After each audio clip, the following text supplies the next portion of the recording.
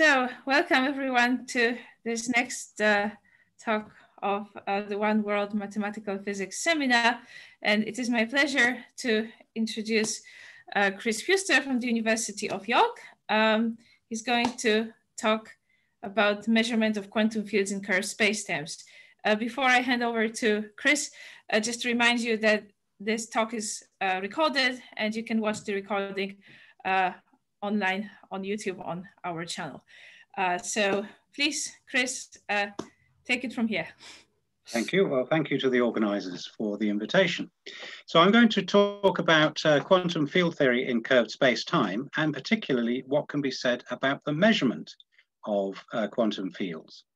And this is based on work with Rainer Ferch and my colleague Henning Bostelmann, our student Maximilian Rupp, and further work in progress also with Ian Jubb. So let's start by going back to basics in quantum mechanics. If you think all the way back to your first course in quantum mechanics, you will have learned doubtless some typical things, namely number one, that all Hermitian operators are observables. Number two, that when a Hermitian operator is measured, the result is one of its eigenvalues. That the state collapses instantaneously to the corresponding eigenvector.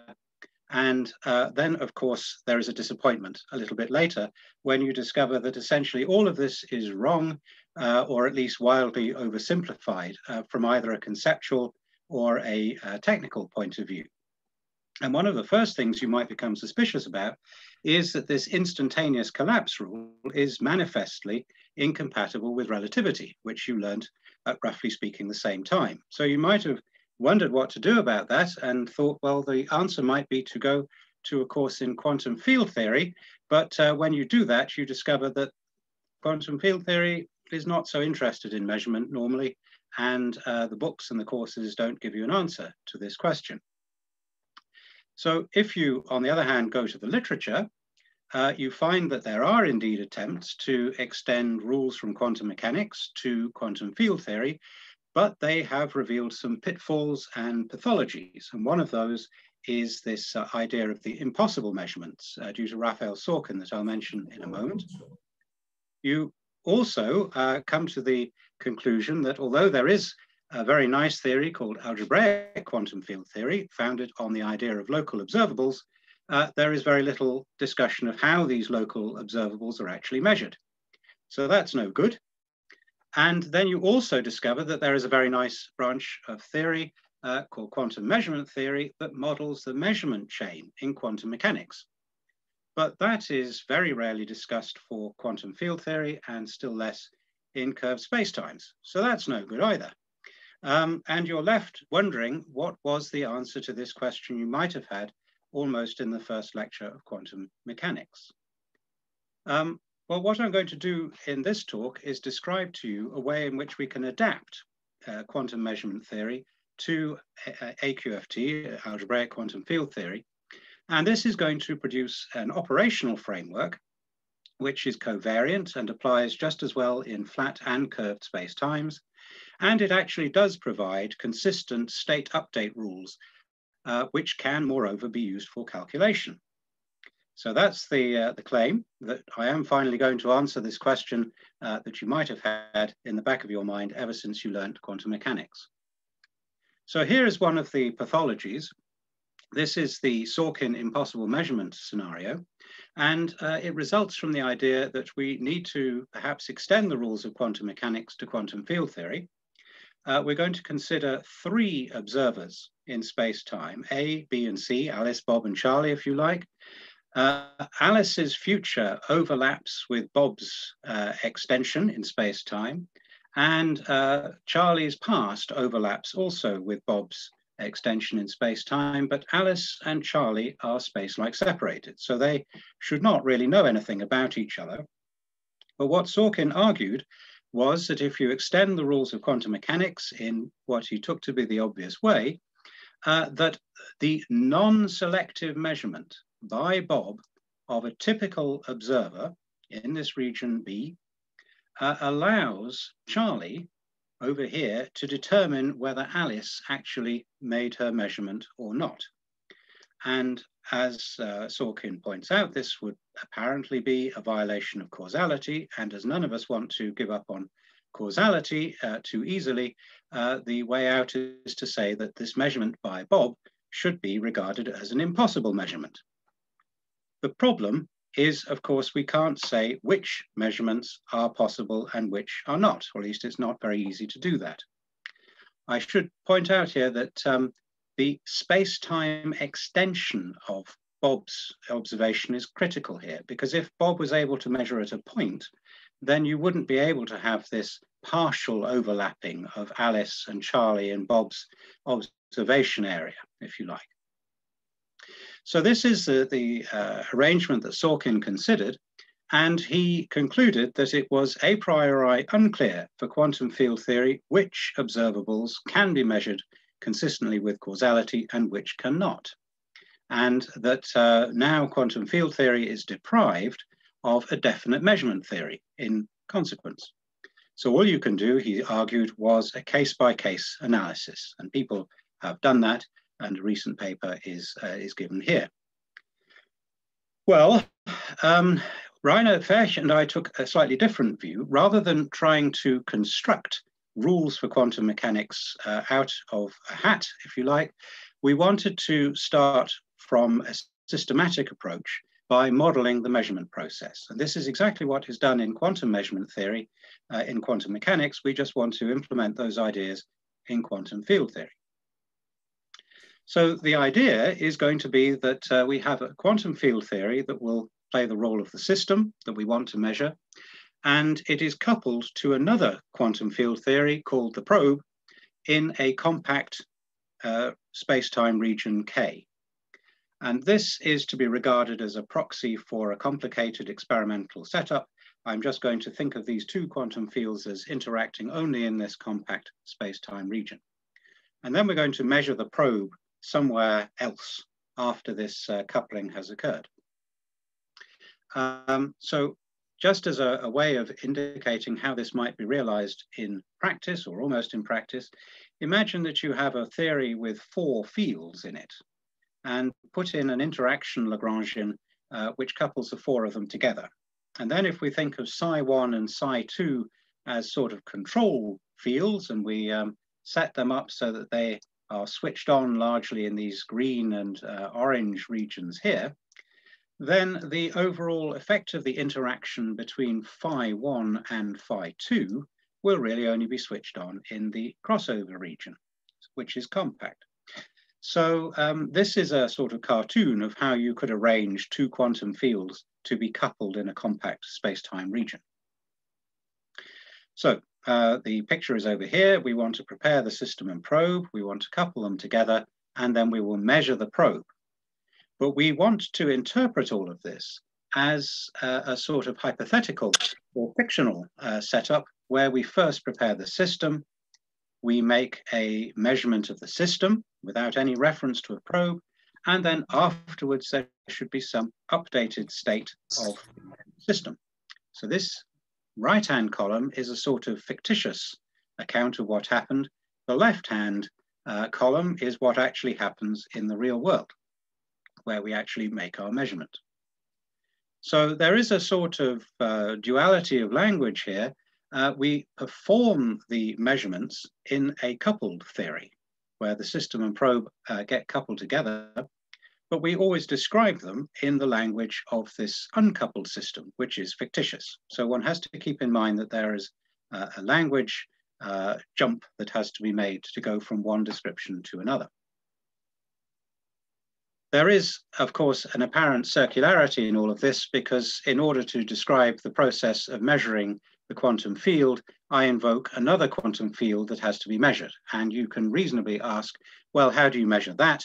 And, or if you happen to be juvenile, you might put it like this: quis metiatur ipsos mensores, who measures the measurers? Now, I'm not going to get trapped in this circularity, because I take the viewpoint that someone somewhere does know how to measure something. So the measurement chain, in a sense, should be pursued from the other end, from the point that somebody has measured something, and then work down to the fundamental theory that was measured at the bottom of the chain. So my measurement chain, if you like, is only finitely many steps long. I'm not going to get too worried about the measurement problem in the large. I'm going to describe all of this using algebraic quantum field theory. Here is a sort of quick start in case people are less familiar. The idea is to describe a quantum field theory on spacetime M in terms of a star algebra, A of M. And this will be a star algebra with a unit, so we can form linear combinations, products, adjoints, or star operations, if you like. And there's the unit 1. And this algebra has subalgebras, AMN, which are labeled by open regions N of the space-time. And of course, if we set N equal to M, we should get the whole algebra back. That's the idea. There are some terms and conditions. Firstly, the typical elements of one of these subalgebras would include smeared fields. So if you have a field and you integrate it against a test function that vanishes outside region N, then you would expect that phi smeared with F should belong to the algebra associated with region N. Other reasonable conditions to put on would be these, that if one region is nested inside another, then the corresponding algebras are nested one inside the other, which goes with the name of isotony. A very important one is that if the region N happens to contain a Cauchy surface for our whole space-time, then the algebra of this region N should again be equal to the whole algebra. In other words, everything can be determined from a neighborhood of a Cauchy surface. That's the basic idea. This is called the time slice assumption. There are some other assumptions which I'm not going to go into in any great detail, but these season to taste, more or less. You will use these assumptions as and when needed. In particular, we interpret self-adjoint elements of these algebras, AMN, as observables that are localizable in the region N. Now, a given observable can be localized in many regions, as you can see from the isotony. Of course, if it can be localized in one region, then it can be localized in any larger region too. And the time slice also shows that it can be localized in any neighborhood of any Cauchy surface. So it's not as if every observable goes with a unique localization region, but we can certainly say that a given observable may be localizable in a certain region. And that's the idea of these local algebras. States are regarded as maps that assign expectation values to our observables. So they are linear maps from the algebra to the complex numbers. And they should be normalized by sending the unit to 1 and positive in that any A star A combination should be mapped to a non-negative real number. So that's the basic outlines of AQFT. It's more or less all you need for this talk. And now we can come to the implementation. Oh, I should mention here that I've not assumed any particular Lagrangian in this description. This is a very general way of describing a large class of quantum field theories. So now the implementation of the measurement scheme is the following. As I mentioned, the system and the probe are both going to be described by quantum field theories on some space-time, which will be assumed to be globally hyperbolic. I'm going to compare two theories. I'm going to compare the uncoupled combination of A and B, where we simply tensor together the local algebras of A and B in order to get the local algebra of this uncoupled combination. That's one thing. And on the other hand, I'm going to consider a coupled combination of these theories, where the coupling takes place in region K. Now I need to tell you how I define a coupled theory. I make the fewest assumptions possible. I will assume that the coupled theory also has local algebras. I will assume that outside the causal hull of the coupling region, the coupled algebras are isomorphic to the uncoupled algebras. But importantly, I'm also assuming that the isomorphisms involved, the system of isomorphisms you get, is compatible with the isotony assumption that I made for any theory. So this is all I'm assuming about what a coupled theory is. Causal hull, by the way, is simply the intersection of the causal future of our coupling region with the causal past. So if K is the sort of curvy region in here, its causal hull would actually fill out just a little bit more. And that's what I mean when I say causal hull. Okay, so that's the idea. I'm going to compare these two theories. And I do it like this. I can determine geometrical in and out regions. And the in region is going to be m minus, and the out region is m plus. And I get them simply by excising either the future of the coupling region to get the in region, or the past of the coupling region to get the out region. Okay, so this is geometrically determined. I don't have to make any choices in order to do that. Now, because these are outside the causal hull of the coupling region, the coupled and uncoupled theories agree on m minus and m plus. And moreover, there are Cauchy surfaces for the whole space-time contained in m minus and m plus, and these allow us to build isomorphisms between the algebra for the whole space-time in the uncoupled and coupled theories. Let's see how it goes. The first step is to start with the uncoupled theory for the whole space-time and use the time slice property to say that this is equal to the algebra for either the in region or the out region. We then use the assumption that outside the causal hull, there are isomorphisms between the uncoupled and coupled theory. And finally, we use the time slice property for the coupled theory to say that, well, this local algebra here is already the whole algebra for the coupled combination. Putting all of that together, we have an isomorphism between the uncoupled and coupled theory. And this will be called the scattering operator for very obvious reasons.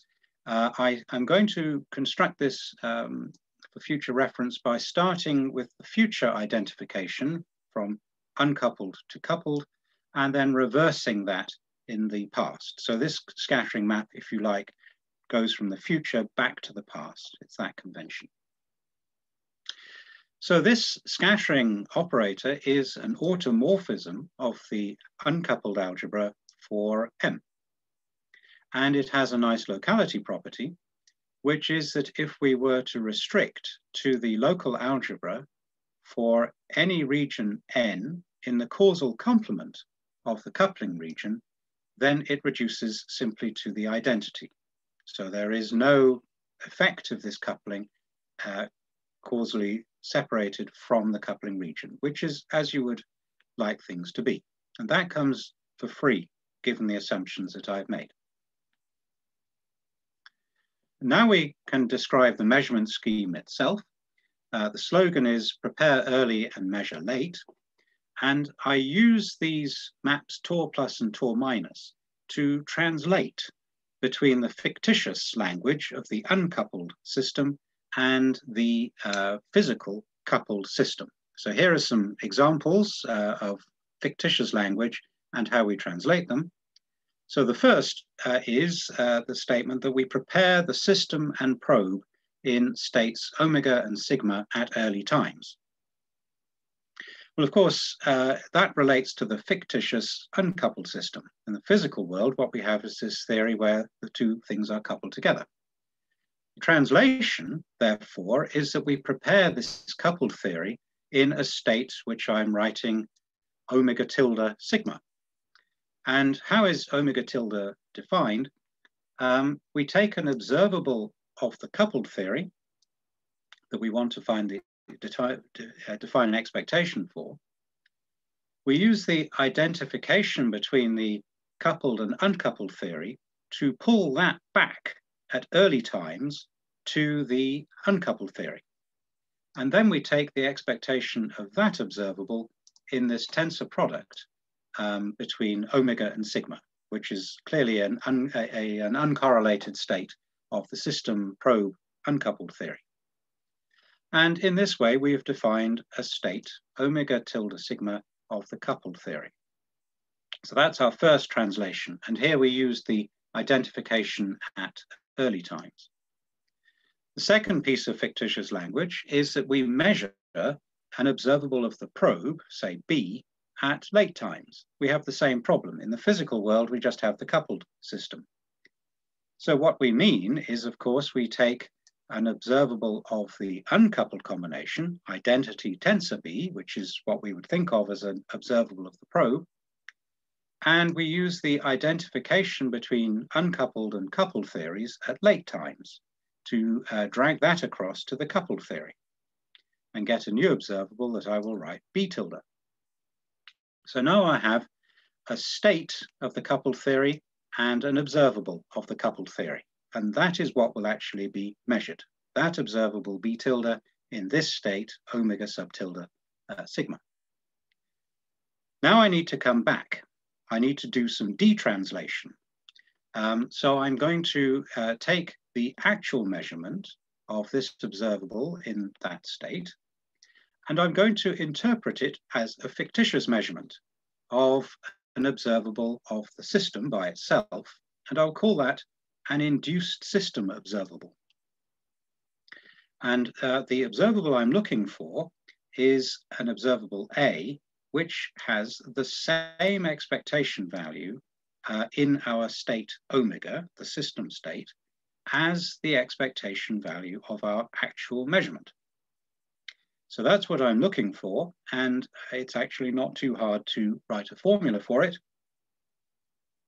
We take our observable B, tensor it with the unit, we apply the scattering map, and then we apply a sort of conditional expectation map, eta sub sigma, that pulls that from the uncoupled combination back down to the system theory by itself.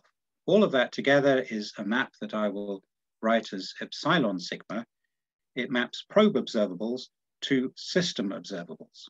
And then it guarantees that we have this matching of expectation values that I mentioned before. And explicitly, the eta sigma, this sort of conditional expectation, is, excuse me, by my little bubble again, apologies. It is the linear extension of the map that sends P tensor Q to sigma of Q times P. Okay, so this is completely explicit. We have a formula for what the induced system observable is. The question is, what can be said about these induced observables? And under fairly mild terms and conditions, more or less the ones I've written down, plus one more, which is called the Hague property, one can prove the following. If we take any local observable B of the probe, then the induced system observable corresponding to B can be localizable, or is localizable, in any open, connected, causally convex set containing the coupling region. So it's just a little bit bigger than the coupling region. Any set just a little bit bigger than the coupling region is somewhere that this observable can be localized. So it lives near the coupling between the two theories. A second very natural property is that if we were to take an observable of the probe that was localizable in the causal complement of the coupling region, then the induced system observable is simply a multiple of the unit, which is very natural. It's a trivial observable. It doesn't tell you anything about the system theory at all. It just tells you a little bit about, only a little bit, about the way that the probe was prepared. So that's very natural too. You would hope that you couldn't find out anything about the system using an observable in the causal complement of the coupling.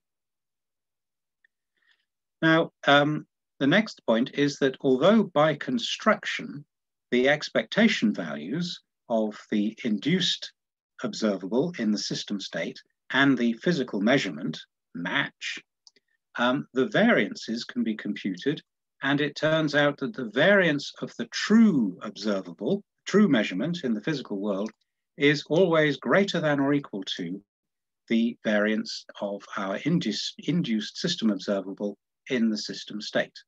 And this is simply a reflection of detector noise, okay? It's related to the following point, that a probe effect induces a system effect that is typically unsharp. Now, again, for people who might not have come across the terminology, an effect is simply an observable corresponding to a true-false measurement. The expectation value is the probability that the thing comes out true, and the probability that it comes out false is the expectation of 1 minus b. And b and 1 minus b are therefore required to be positive operators. And we say that this effect is sharp if b is in fact a projection operator. Now, the point is that even if we start with a sharp effect in the probe, a projection, what we find for the induced observable is that, well, yes, the induced observable is positive, and in fact, yes, it's an effect, but we crucially do not have equality between the induced observable and its square. So in general, this cannot be a projection operator, though it's dominated by this, by the induced operator, which is, by the way, self-adjoint. So typically, what you end up with is a way of measuring unsharp observables of the system theory. That's what this system gives. And it's the same story in quantum measurement theory, in quantum mechanics. That's why people tend to like POVMs, positive operator valued measures, rather than projection valued measures when it comes to measurement theory. So I want to give you an example now to see how this can work out in practice. Let's consider a simple system with two free scalar fields. Phi is going to be the system and psi is going to be the probe. And I can couple them together in a local region simply by adding an interaction term to the Lagrangian, which is the product of the two fields times some coupling function rho, which is compactly supported, and its support is going to define the coupling region. The equations of motion that come out of this are linear. It's a linear system, but this means that we can quantize without any trouble whatsoever and come up with a good quantum theory. And when we do that, we find that we can, in fact, calculate the scattering map in terms of PDE data, really. So it's easiest to present this in terms of formal power series or Weil operators, depending on the formalism you're using. Let's take some test function h, which is supported up in the out region of the coupling, so somewhere like here. And consider a smeared observable, psi smeared against h. This is a probe observable, localizable in this region here. And we can apply the scattering map to it.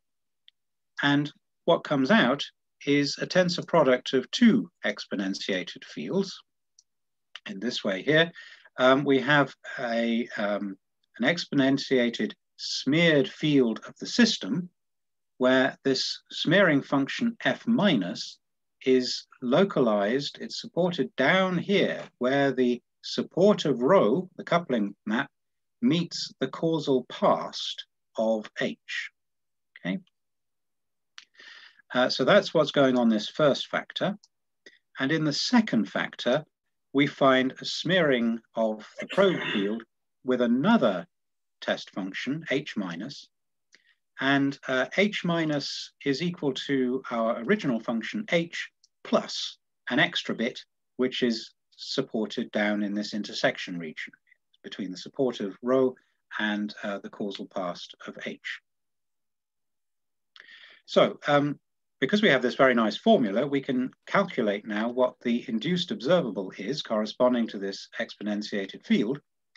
And it comes out very nicely, because if you remember, this conditional expectation simply applies an expectation value to the second factor and then multiplies through. So the induced observable that we get here is simply a scalar multiple of the induced of this exponentiated field of the system. So if we have, for example, a Gaussian state sigma, then we can evaluate the prefactor very nicely, and this is our final formula. Okay, so F minus and H minus have to be obtained by solving PDEs, but in principle they are determined once one knows what the test function H and coupling function rho actually are. So of course, now we have these exponentials, we can differentiate to find out what happens to specific fields. And if we do that, we find that the induced observable corresponding to just psi smeared against H is exactly the system field phi smeared against F minus.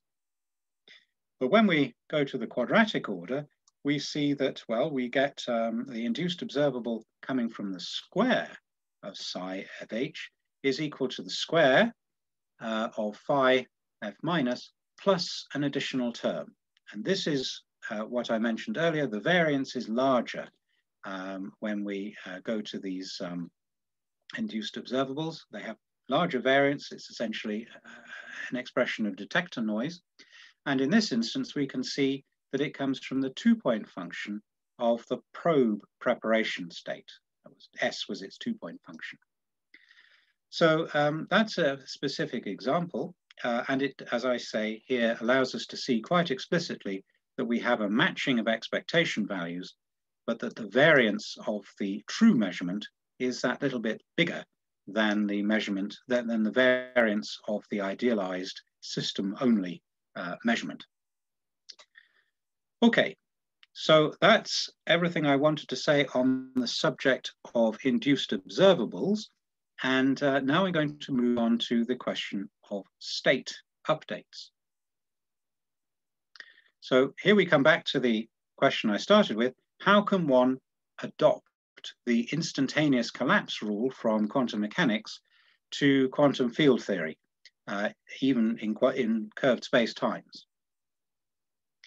Well, rather than make things up, we take the view that there is a reason we have state updates, and it should be to facilitate predictions for future observations.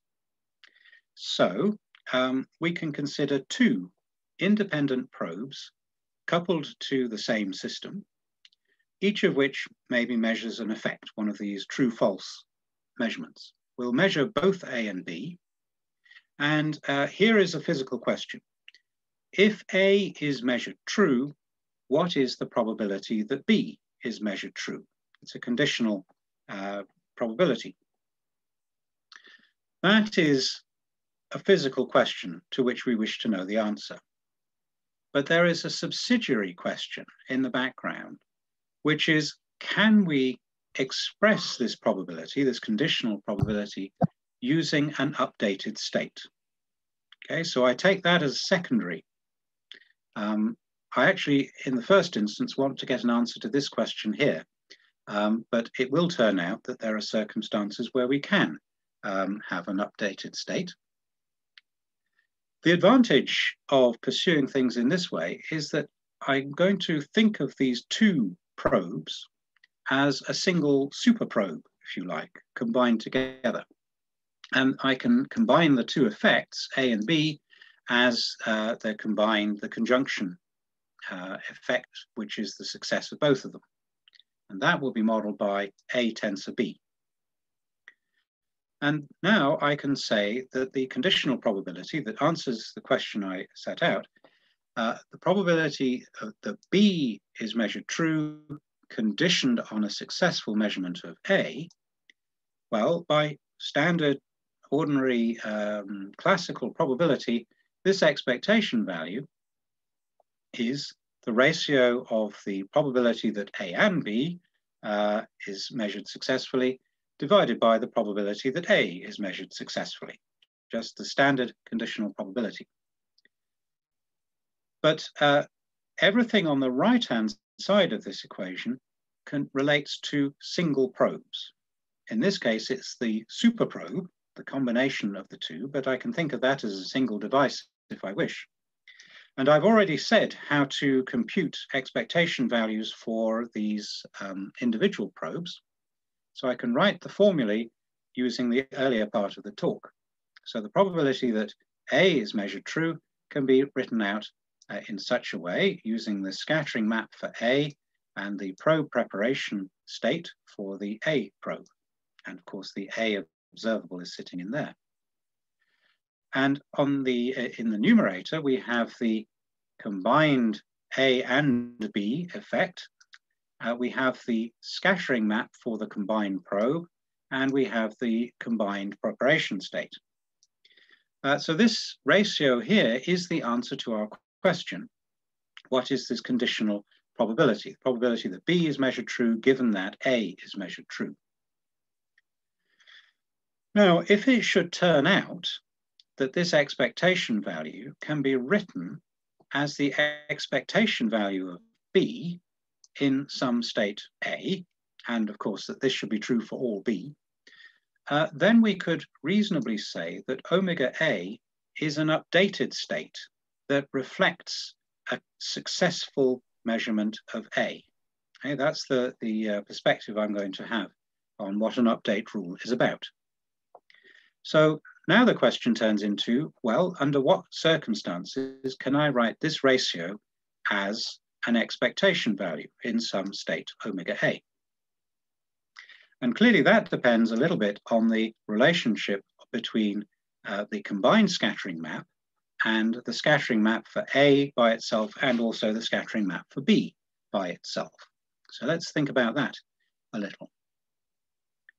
So these probes, let's suppose that they can be separated by a Cauchy surface. And in fact, in general, when we have two regions separated by a Cauchy surface, we will say that they are causally orderable. Now in this picture here, it's pretty clear that K2 comes after K1 because it lies to the future of a Cauchy surface. But of course, there are situations, as with space-like separated regions, where we can draw a Cauchy surface between them in either order. This doesn't stop them being orderable, but it does mean that there isn't a unique order. We have to choose one of the compatible orders available to us. Now, similarly, if we have n regions, we will say that they are causally orderable if we can label them K1 up to Kn so that each Kn lies to the past of a Cauchy surface, separating it from Kn+1. And any labeling like this, we will call a compatible causal order, and I will write that using this little triangle symbol. Okay. Now, a physical assumption I'm going to make now is one called causal factorization, which is that if we have two coupling regions, Ka and Kb, and there is a causal ordering, a compatible causal ordering, so that Ka is to the past of Kb, then it should be that the combined scattering map factorizes into the scattering map for B, which is the later one, comes first, followed by the scattering map for A. Of course, both of those have to be extended from originally scattering maps on just system plus probe B, or system plus probe A, to the full tensor product of the three systems, okay, system, probe A, and probe B. But we just have to do that by tensoring in factors of an identity at appropriate places.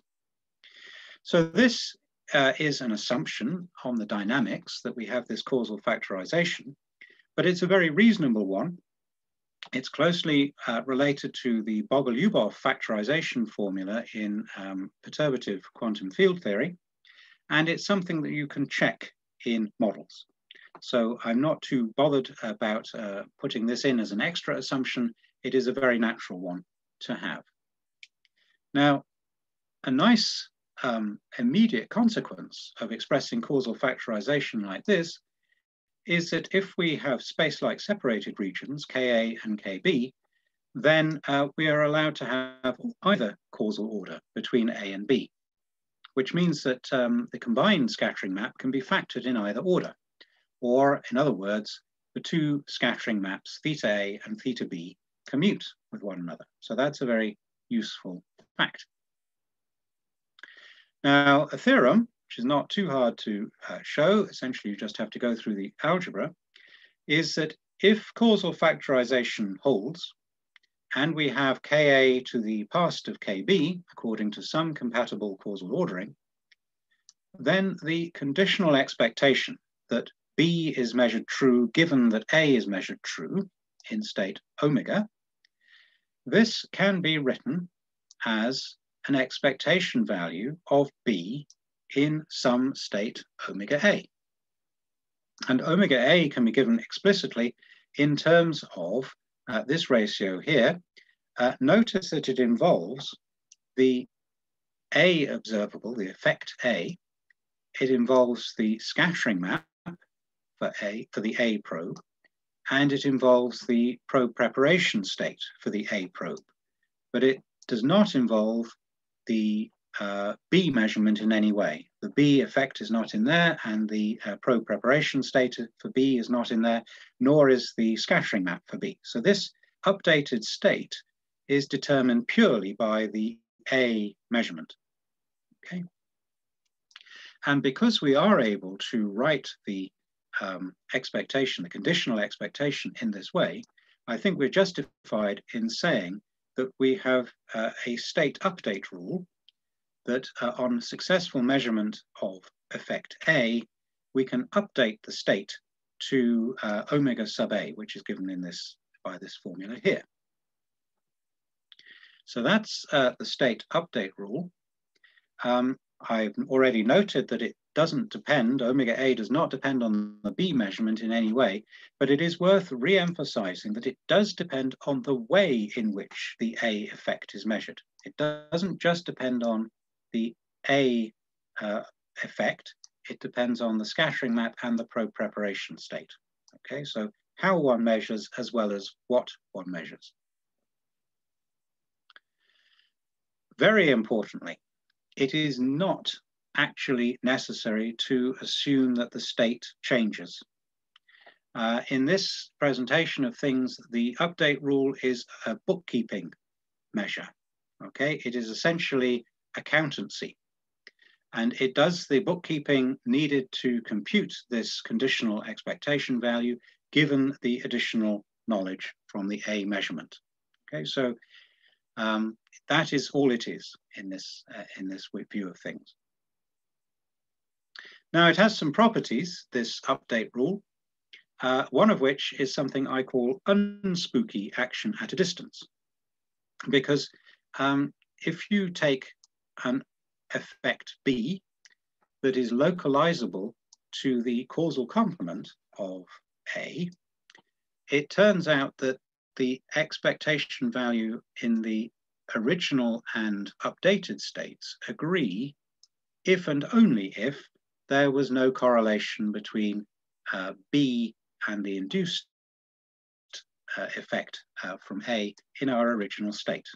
And that makes a lot of sense when you think about it. You can't expect to get rid of pre-existing correlations. So once the effect of a measurement is made, the updated state can reflect that, even at space-like separation. So there is nothing spooky about this. I often illustrate this by thinking of two envelopes, one containing a red postcard and one containing a blue postcard. They're sent to different places. At space-like separation, they're opened. And once the card is opened at your location and you find that you have a red card, well, you know with certainty that there's a blue card at the other location, at least assuming that the postal service is up to the job. So this is the unspooky action at a distance. There is also an important consistency relation, which is that if we have two updates at spacelike separation from one another, then I can update according to the A and then the B measurement, or I can do it according to the B and then the A measurement, and I get the same final updated state. So that's an obviously important consistency requirement. And we can keep going if we have a whole bunch of causally orderable and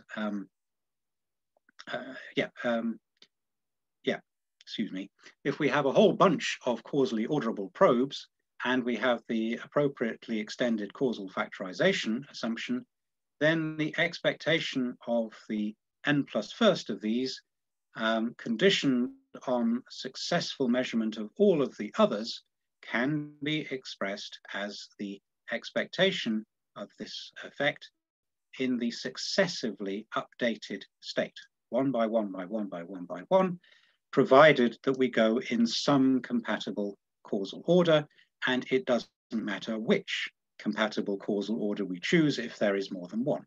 Okay, so everything is working in a very consistent way, and this all comes out of the formalism from the rather minimal assumptions that we put in. There is an important alternative to the selective measurement that I've described, which is non-selective. If we do not select in our ensemble consequent of the results of A, but we nonetheless make the A measurement, the updated state, of course, has to be a convex combination of the state updated for A and updated for not A. And when you do the algebra, you find that the non-selective updated state can be expressed in this way here. And interestingly, it does not depend on the actual effect A that you're supposedly measuring. It only depends on how you measured it, okay, in this non-selective measurement setup. So there's the non-selective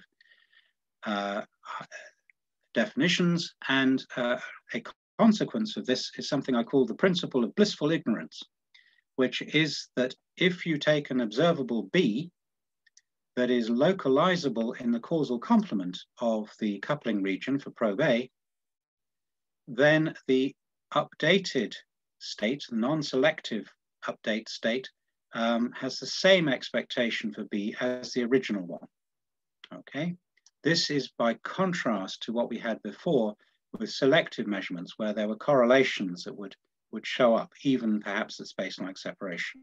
Okay, so they're not here in non-selective, and that's again not surprising, because this is a case where there is no communication of the results of the experiment from one place to another.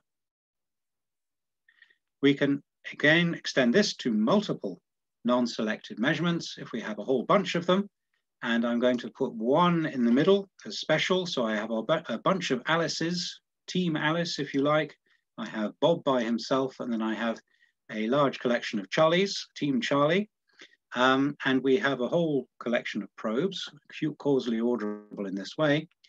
If I measure all of the effects of Team Alice and Team Charlie without selection, and I ask what is the expectation value of Bob's effect, it can be given in this way. We have the expectation of B in a state which is the non-selectively updated state using A1, then A2, then A3, etc., all the way up to AN. So all of the Team Alice ones done in a compatible causal ordering. And notice that none of the Team Charlie updates figure here, which is again all as it should be, because B comes before any of the Charlie measurements are actually conducted. So the upshot is we use the updated state for non-selective measurements that occur in the past of B, according to any compatible ordering, and we may ignore, for this purpose, all of the non-selective measurements that are to be made towards the future. And again, that is just as well, because we wouldn't want to have to take into account everything that is going to happen in order to predict the results of an experiment now. So now we come to the impossible measurement scenario again. So this is the paper with Henning Bostelmann and Maximilian Orp. And here is Sorkin's scenario again. We have Alice, Bob, and Charlie, and there are these overlaps. Alice is going to choose whether or not to make a non-selective measurement. Bob is certainly going to make a non-selective measurement.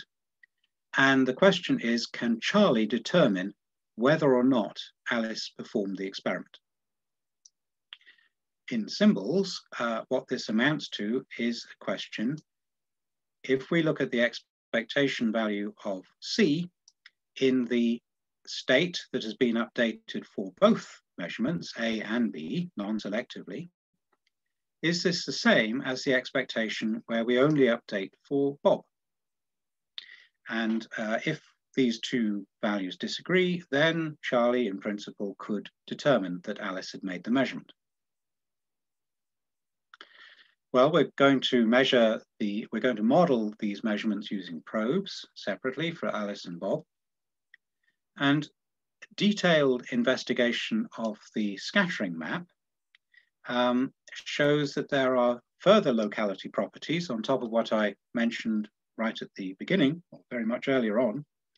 And one of these is that in this situation here, the scattering map applied to C, tensor identity unit, tensor unit, can be localized in the region N.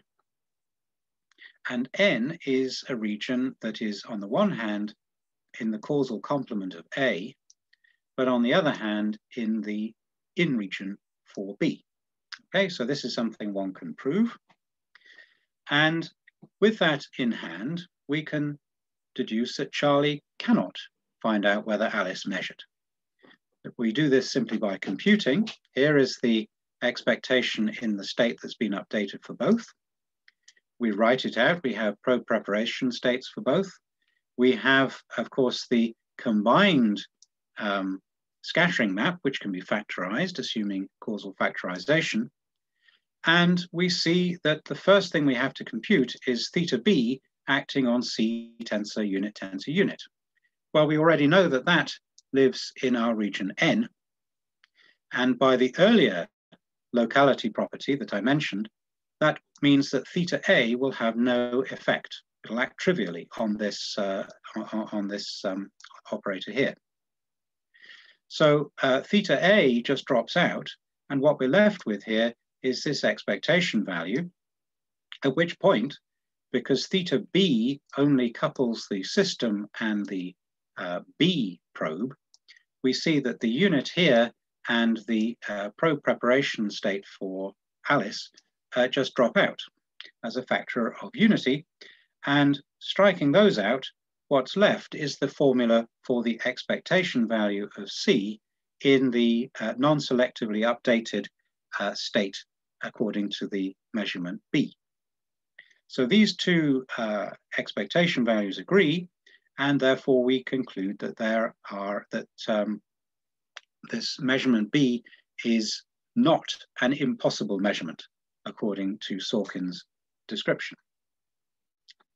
So the upshot is that our measurement scheme is completely free of Sorkin pathologies.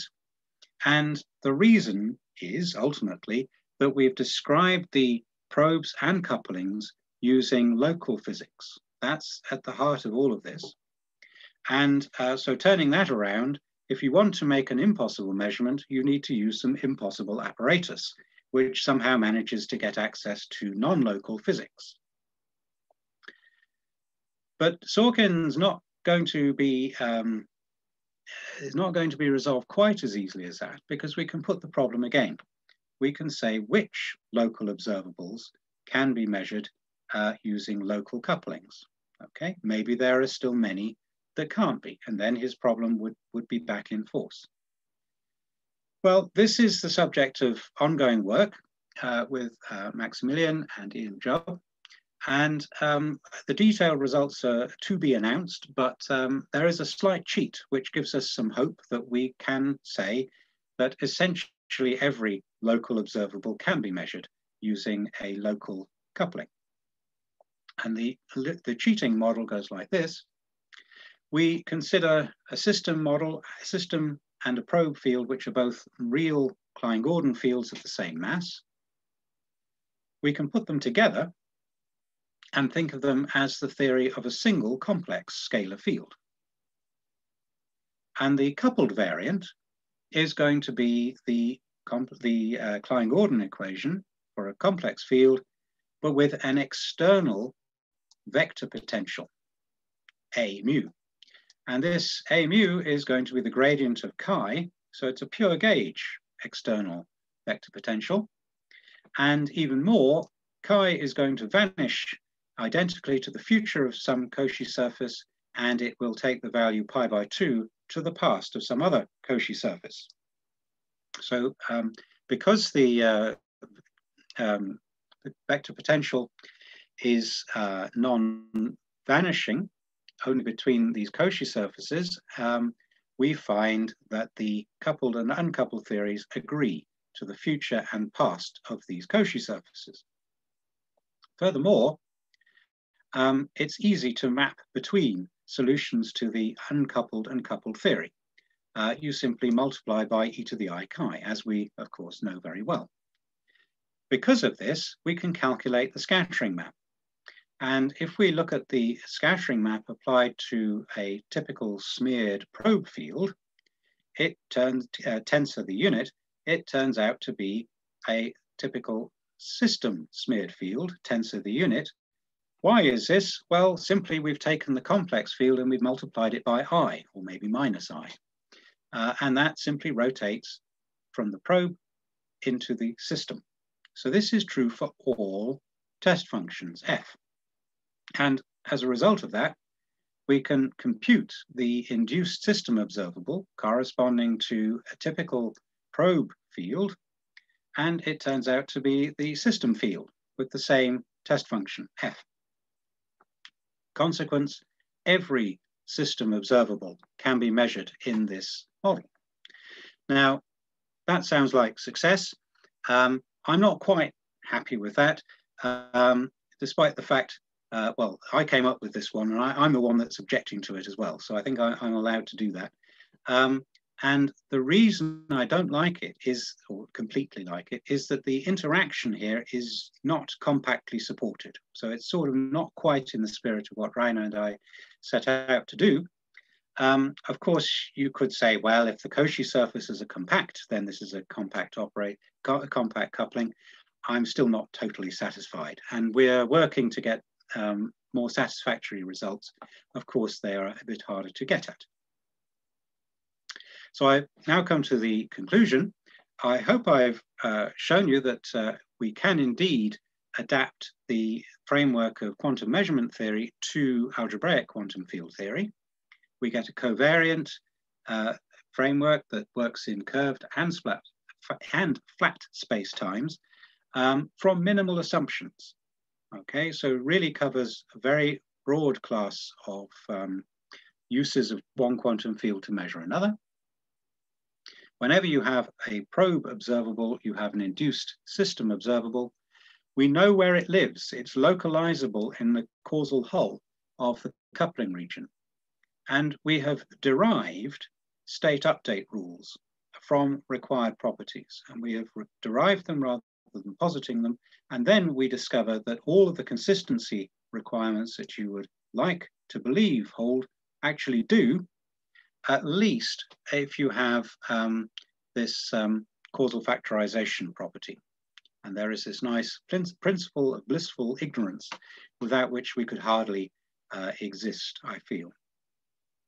There are no impossible measurements, and in a toy model, all local system observables can be measured. And I will end just by advertising Maximilian's recent paper on entanglement harvesting in this viewpoint. And so you can jot down the number and look it up afterwards. So with that, I will thank you for your attention. Thank you very much, Chris, for this very interesting talk. The floor is open for questions. So please, you can raise your hand or you can just unmute yourself. Yeah, Reinhard? So when you look at the chain of causally ordered things, I'm not sure how much you emphasize that, but it's true that this is not an ordering, right? So it's not a binary operation that just gets extended to the chain. No, I'm not saying that there is a unique causal ordering. However, no, actually, so you could, if you just think of it as a binary relation between regions, then you could have like a closed loop of one following the other by just taking boosted diamonds around a circle. The point here, this is what I like this very much. First of all, I should say that first. And beautiful stuff, and I think it solves this little conundrum that I'd been thinking about for a while. So that K1 comes after K2, or K2 comes after K1 here, right, in the picture. Mm-hmm. If you have a relation where you have a chain of such binary relations, it doesn't add up to the overall chain condition, because you could have that between any two, and you could have that going around in a circle. The point is that you couldn't have Cauchy surfaces that are separated also. Yes. So this is a very beautiful thing that you realize that such an apparent causality paradox, which is simply like space-time geometry, nothing deep about it, right? You could just have regions where it's very clear that one is after the other, but you can do this in a circle. And what doesn't work in this particular example is that the Cauchy surfaces stay neatly separated. So you cannot have the corresponding layer successive Cauchy sequence surfaces separating that. And that is what you need in order to make these operations go. Yeah, that's right. And also the other point is to avoid in any way saying that there is a single causal ordering on these regions. Yeah, sure. And I think this is where we, in a sense, depart from what Sorkin did, because he wanted to start by saying, well, start with some ordering and then try to extend it to a linear ordering, and then try to prove and then that doesn't work. Consistency. Yeah. And this is too hard, really. So it's better to just say, well, the important point about this separation by Cauchy surfaces is the factorization of dynamics. Very nice, very nice. Yeah. I would have another question on the impossible measurement. Mm-hmm. That's okay? Yeah. So, I mean, you didn't make that distinction very clearly. We went to saying all observables can be measured. But it's really which channels can be realized, like which state transformations can be realized in that scheme. And that is different, right? So I think what struck me about the impossible measurement since I heard about it, is that, I mean, if you separate B into two parts, one is only after A and one is only before C. Yeah. Then, and you take the algebra generated by that, then for example, you would have the swap operation. That would be an element of that algebra. So the local algebras are just very bad. That's a misnomer, actually. Right? So local algebras in algebraic quantum field theory, that's a misnomer, because these are not the local operations. What you do is you insist on the locality of the coupling. Yes. And thereby you can avoid this thing. And this is exactly the description that is needed to get the channels that are physical.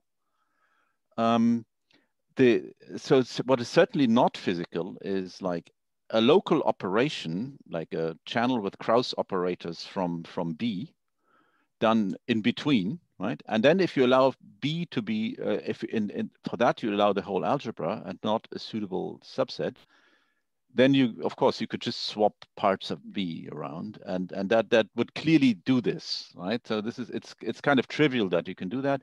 If you think too naively about local algebras as things that are somehow really localized there, they can do non-local things within B. Yes, completely agree, but not necessarily by causal dynamics. That's no, that's right. So it's absolutely vital that your coupling is local, right? Yes, that's absolutely it. So this was the title of our paper. Impossible measurements require impossible apparatus. So yeah. This is absolutely beautiful work. Thanks. Thank you for these very interesting comments. Are there any more questions or comments from anyone else? So I will maybe use this opportunity to put in a question of my own. So from the practical viewpoint, if you want to describe some physical measurement process, how do you understand these test functions? So is there like, is there a concrete way to realize them, or how should I imagine these test functions as part of some physical apparatus? Well, I mean, you mean like in a smeared field, how to understand that operation? Is there a way to specify them a bit more so that... Well, I mean, there are several ways of doing it. One is simply to say that, for example, you're coupling to your field, and your coupling switches on. Your machine takes a little while to warm up, and then it takes a little while to warm down, and it will only operate in a certain region. And in that sense, you have this naturally leads you to a sort of test function viewpoint, something switching on and switching off. It's an idealization, of course, because you might, maybe compact support is actually too much for that, but it's a good idealization.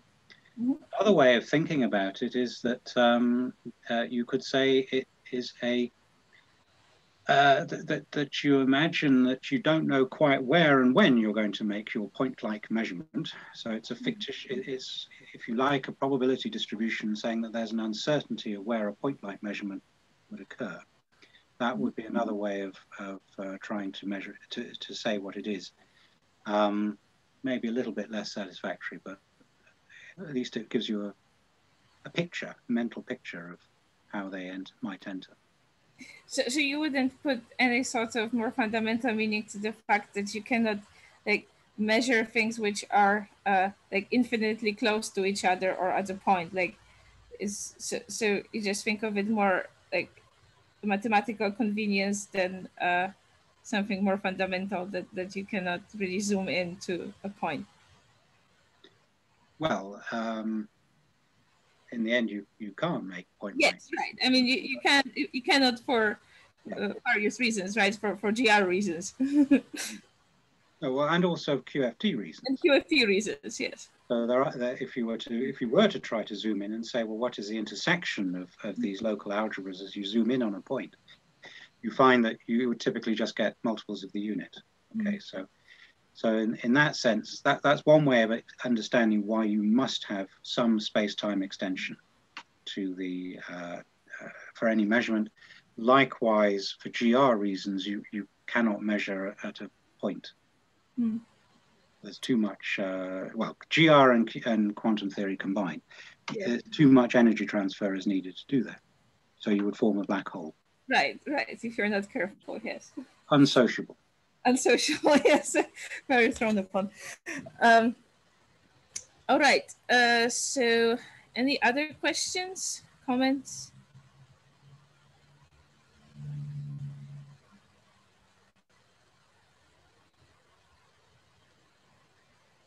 Okay, if there are no more questions, maybe we can thank Chris again and stop the recording.